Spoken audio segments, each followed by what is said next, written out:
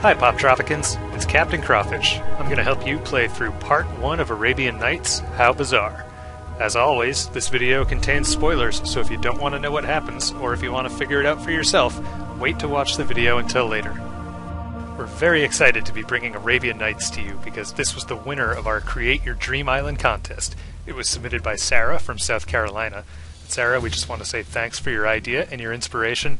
We hope you like playing this as much as we enjoyed making it. Let's get started. First things first, let's try to figure out exactly what's going on here. So we talked to this guy and he tells us that the Sultan is hiding from the 40 thieves. Good to know. And we'll talk to this merchant here. He says he wants to trade. However, we have nothing to trade at the moment. Also, good to know. Finally, let's head over to the left and see what's going on here. We'll see that we're at the exterior of a palace, but naturally it's under guard, and these two will frog march you out of here. Let's keep exploring. To the right of the main bazaar scene, we'll find this sort of ruined scene, and we'll talk to this gentleman here and try to find out exactly what's been happening.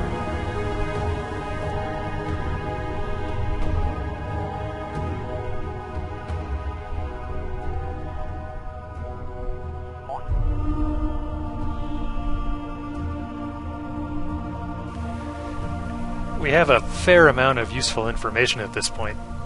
We know we want to trade, we know we can't get into the palace, and we know that if we put something down here, the thieves will probably come and steal it.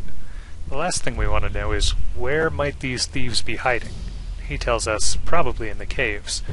There's only one place left for us to explore, so we head to the right, through this oasis.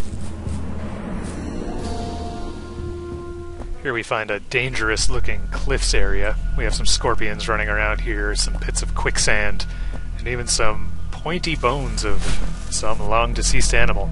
But if you just follow the path I'm following here, you make it through to this cave entrance without much trouble. We'll need to explore this cave fully, and a lot of what we'll do to make that happen is push these crates around to create platforms, and we'll make kind of a big spiral-shaped path around this cave. See, I'm pushing this crate to the left, and also finding that it certainly doesn't seem like there's a den of thieves in this cave. It seems a little bit empty, but I'm not done exploring, so keep pushing these crates, keep seeing what there is to see.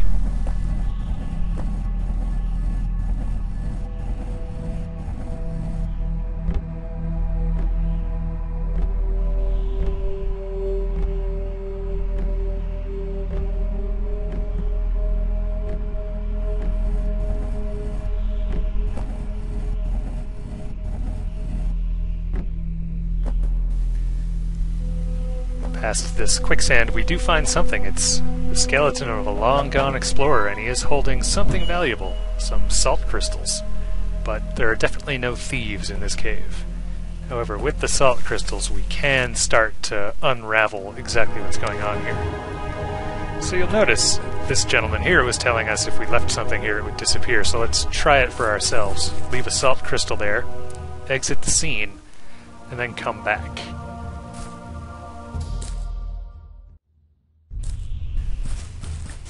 What do we find? But the salt has vanished.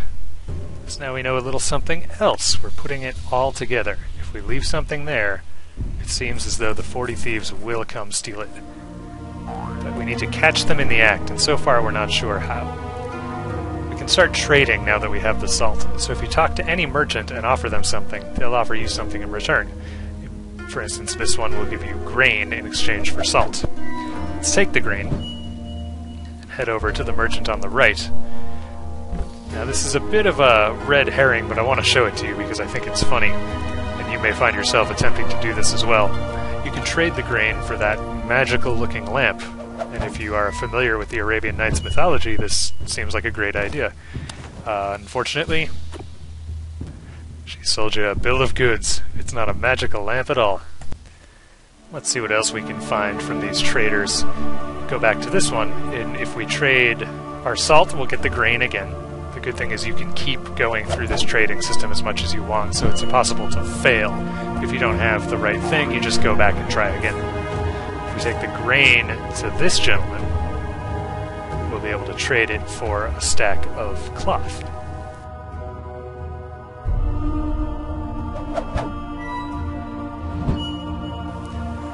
Head back to the upper level, and we'll see what we can get for the cloth from this guy. And he gives us something pretty helpful. It's a spyglass. All we need to do now is find a place where we can use this spyglass, and we don't have to go too far to find that. We head over to this minaret and climb to the top, where there's a convenient stand. Use the spyglass, and your character will place it in the stand, and then you can click to look through it. So what do we see when we look through it? Well, it's that stone platform, and the guy who keeps warning us about the thieves. So nothing yet, but perhaps we can lure the thieves to the platform, and then catch them in the act. I'll place my salt crystal here again, as I already know the thieves will come steal it. And then come back up here and look back through the spyglass. There's my salt crystal. And there are two very dangerous looking people. And in a puff of smoke they have absconded with my salt, but it does look like they've left something behind. What I'll do next is go check that out and see what it is that they left behind.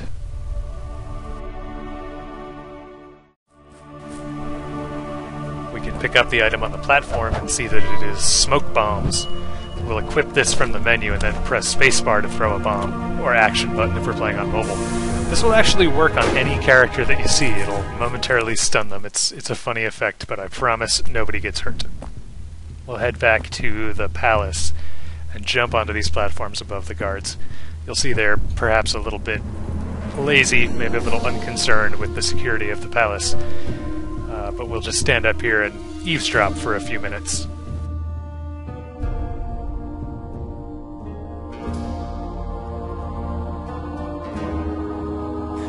Only once they are standing close together can we throw the smoke bomb, and it'll distract both of them, giving us enough time to get in through the door. So here we are inside the palace, but it sure doesn't look like the room full of riches that we were promised. In fact, it's mostly empty, except for this sultan. So let's talk to him and see what he has to say.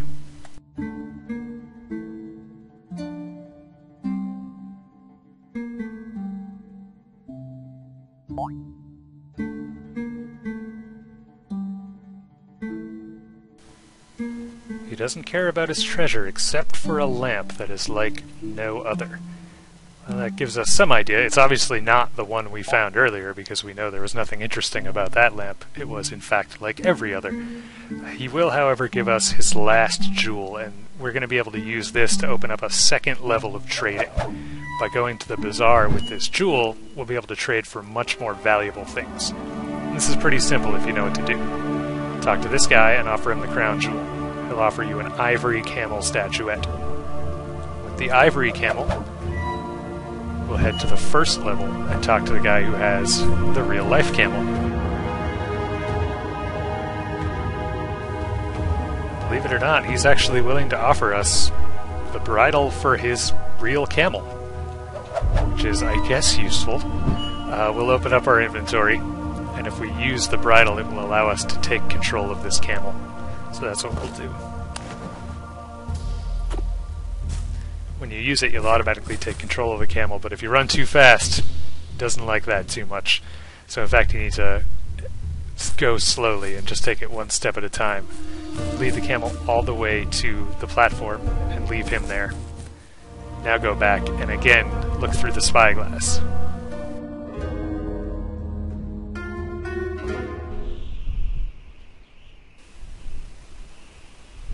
And there they are again. Once again, they try to escape, but as we know, this is a stubborn camel, and the smoke bomb only lasts for so long. So we can keep an eye on the thief now as it attempts to lead the camel back to wherever it is that they take all of their stolen goods. Watch him go back to this little oasis and say a very important line, "Open sesame," and that opens the entrance to the cave.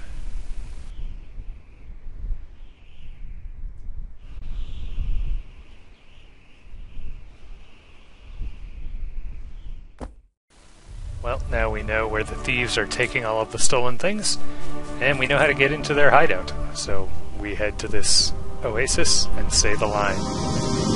Lo and behold.